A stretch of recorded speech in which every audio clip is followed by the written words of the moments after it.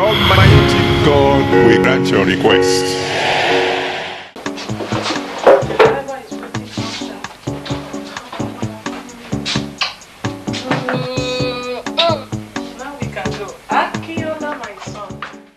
Gospel filmmaker and actor Evangelist Mike Bamiloye has revealed how his first son, Damilola Mike-Bamiloye, reacted the first time he was casted for a movie.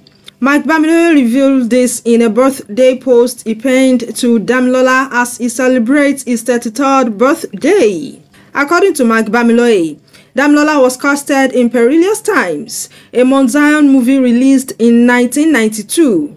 He further revealed that on sighting the camera, Damilola burst into tears, even though that was not a part of the script. Mike Bamiloye went on to reveal they allowed young Damilola Mike-Bamiloye to change the concept of the scene, as they could not get him to stop crying. In his words, he said, "Damilola Mike-Bamiloye, this is the first time of coming on film set," and he burst into tears at the sight of camera. He began to cry and we turned the whole cry to action. "Dami, I never write in the Perilous Times that the boy should cry while being taken to school after his breakfast. But you changed the script and began to cry. We tried to stop you, but you would not listen. You changed the concept of the scene and we allowed you." He further said that unknown to them, the scene was prophetic as Damilola is now carrying the camera for Jesus, producing great movies.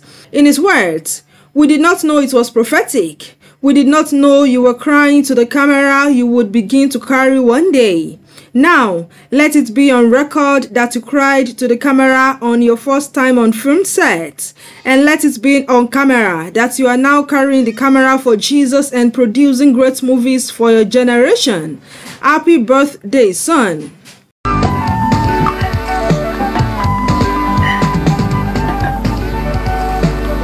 Dad, will you come back and take us with you to London?